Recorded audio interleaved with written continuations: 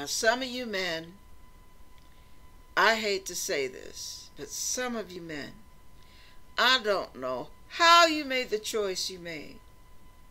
And you are living with the consequence right now.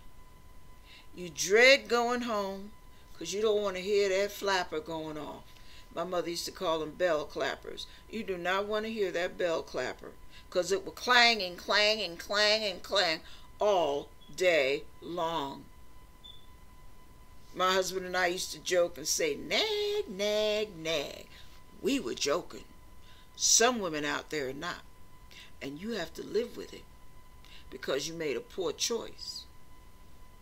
Okay, you have a woman, if you're dating, hey, check it out, listen, and if you see those signs, run. If you see them doing it to their relatives, to their little brother, their little sister, you run. You cut that thing loose. Because if it's that bad and they're trying to give you the best side, imagine how bad it's going to get when they marry you. You will never be able to do anything right. You're always messing up. I don't know what's wrong with you. You're always messing up. You can never hold on to a friggin' dollar. You can't even hold on to a nickel. When was the last time you had a real job?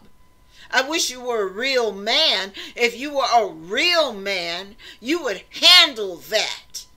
We wouldn't have to go into debt because of your inability, your lack of abilities. You are such a loser. Whoa, Nelly. You married that. How did you miss this? How did you get past this? Were the boobs that pretty? Was the sex that hot? How did you get past that? That nasty attitude. And now you come home. Well, how much did you make this time? Am I going to have to borrow from my mother again? I don't know why I married you. You are so disgusting.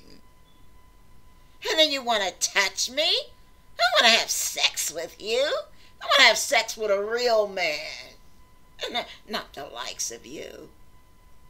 Oh, get out of my face. I want to go hang with my friends. I'm so sick of you. You want something to eat? Go order it. I'm not cooking for the likes of you. And here I am trapped in an ugly marriage with a sorry rendition of a man that doesn't even know how to spell the word. Okay, I'm going to stop. If you hear anybody, if you're dating someone, young men, or old men for that matter, and you hear them talking to their children, their parents, their brother, sister, whoever, you hear any of that kind of nonsense coming out of their mouths, boy, you better get in your car and take off like a bat out of you-know-where. Quick, fast, in a hurry. Don't even stop to say goodbye. Just get. Ooh, because you're going to have hell to pay if you marry that. Listen. That's what the dating process is for. Listen. Not only listen to what's said and how it is said. Listen to what is not being said. Mother has spoken.